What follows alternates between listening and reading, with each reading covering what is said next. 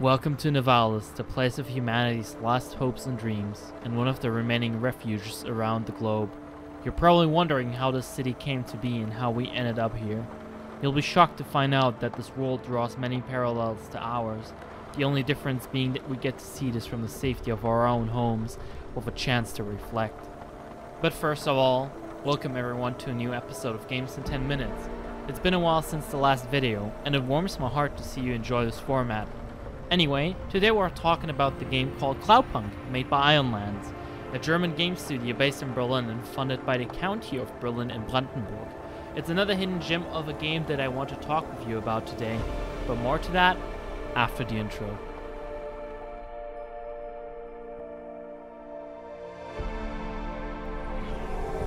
Cloudpunk goes through the standard dystopian scenarios seen in a movie like Blade Runner 2049 or generally in cyberpunk universes. To cut it short, rogue AIs, mega corporations and total power, cybernetic enhancements and futuristic technologies like flying cars run by hydrogen. All this coupled together with issues like climate change and overpopulation in megacities like Nivalis. Now this is where you're coming into the picture. You experience this world through the eyes of Rania, a girl in her early 20s from the Eastern Peninsula, which is basically somewhere in Saudi Arabia. In a turn of sudden events, Rania uses Nivalis to run away from her issues, which arose after her parents died and thus ended up inheriting their debt to one of the mega corporations. Knowing that she cannot pay her debts, she took what had remained, memories of her past life and her dog automata Camus, constantly on the run from the debt corps. By the way, the name of those guys is pretty much self-explanatory though.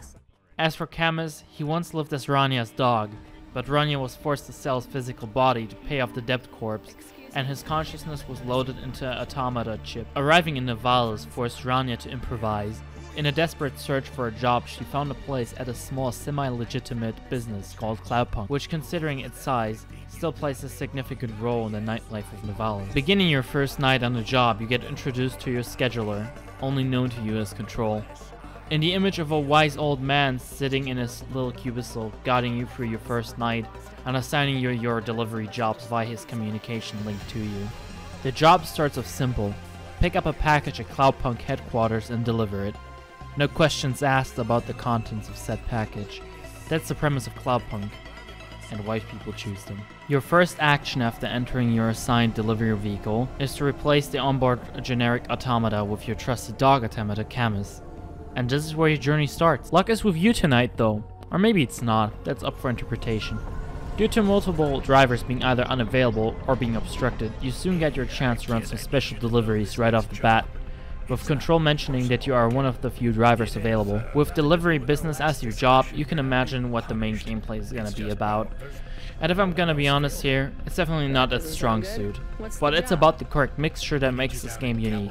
Cloudpunk's story plays through the events of one singular night in Nivalis, so it's a lot of content packed into a small time frame, considering that these quote-unquote special deliveries will mostly include abstract or even sometimes sentient objects. You will be met with ethical questions and choices along the way, which may put your own health or career at stake for the cause of the general good.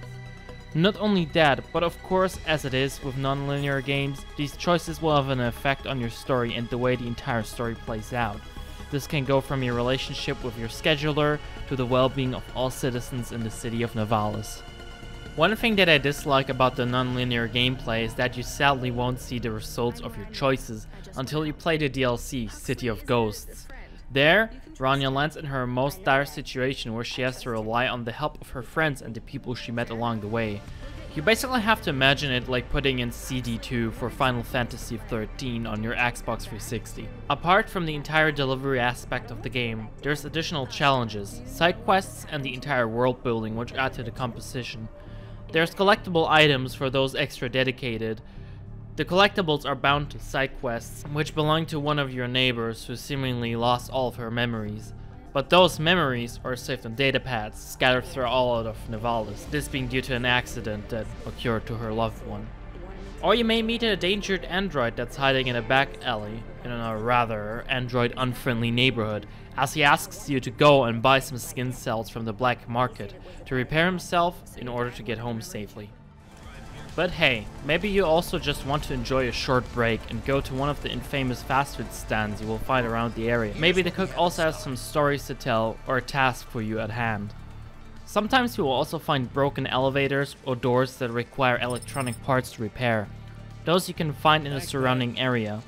Also a nice little feature, the money you get from selling found items you can invest into buying new clothes or buying furniture for your apartment, which also has an effect when the characters come to visit. You can land and explore at most of the locations you fly by.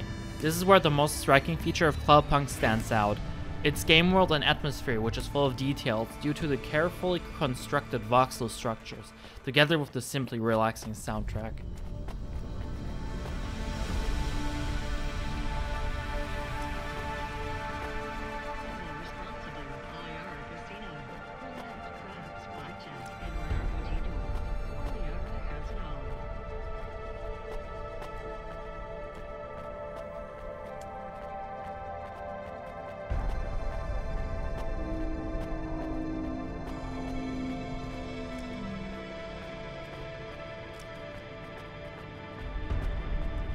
Though, I do think it's best if I just let the game speak for itself. When I left Navalis, I thought this city was falling into the sea. Now everyone I meet thinks it should have. But not me. Some people think Navalis is a place you have to survive. But here, I thrive. The lights, the music, the drinks, the food, the drugs, the street races, the speed of the place. It's a damn cocktail. You think you know this city, this job? You haven't seen anything till you've seen it through my eyes. And who am I? My name is Hayes, and I'm the straw that stirs the drink.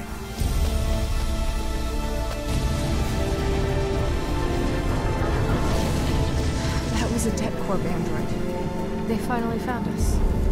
After all this time, running this far, they still found us. Cora was right.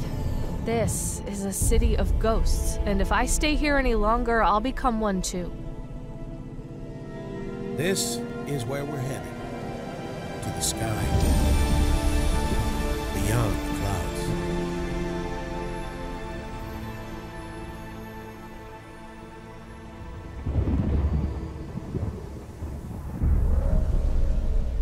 Come on, Chemist.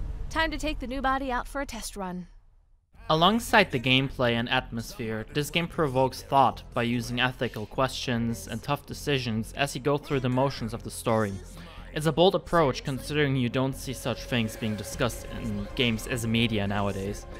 Especially topics like life and immortality or AIs. On a side note, I did ask the writer of Cloudpunk, Thomas Welsh, if the story was influenced by the works of Albert Camus, a famous French philosopher and the author of books like The Stranger. And it turns out that he is actually a big fan of Camus's work, and that it helped shaping some of the story and characters we meet along the way, including our companion, Camus. I highly suggest reading up on The Stranger and then playing the game to see what I mean. Also, I do think you'd make Thomas happy if he finds out that the game he worked on caused some more people to invest into the literature of Albert Camus. Also, thank you, Tom, for the reply on Twitter. But to sum it up, Cloudpunk is a non-linear indie game that tries to approach a question about life and death and other ethical issues in our current and future society.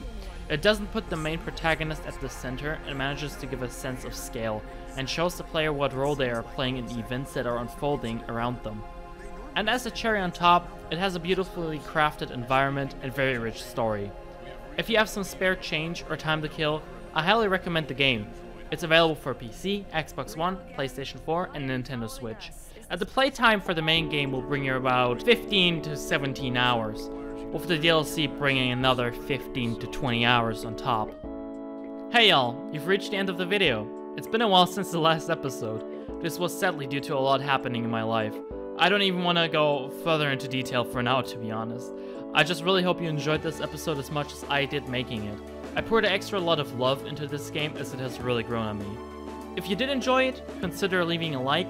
If you have any critique or didn't like it, leave a dislike. I'd also love to hear your feedback in the comments, or what your experience with the game was. Oh, and if you want more videos like this, I'd love to see your name in the list of my subscribers. A special thank you goes to my friends who helped proofreading the script, you helped making this possible, and of course, thank you for watching. That's all for now. Until next time.